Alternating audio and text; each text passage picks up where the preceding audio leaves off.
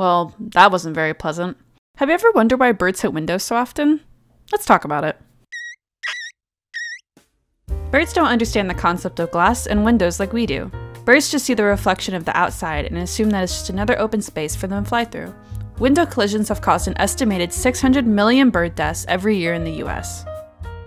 Did you know that Kansas City is unfortunately ranked 7th in the top 10 most dangerous cities in the country for migrating birds when it comes to window collisions?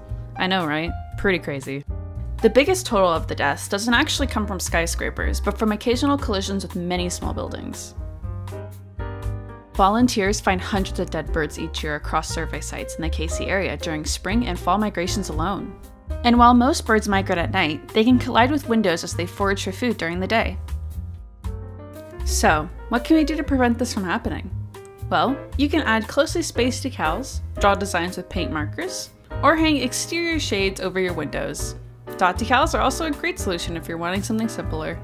Another solution you could do is by creating your own Acopian bird savers or Zen curtains by using small black cords.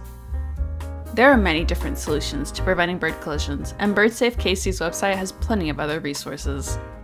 Together, we can save our beautiful birds with just these simple solutions.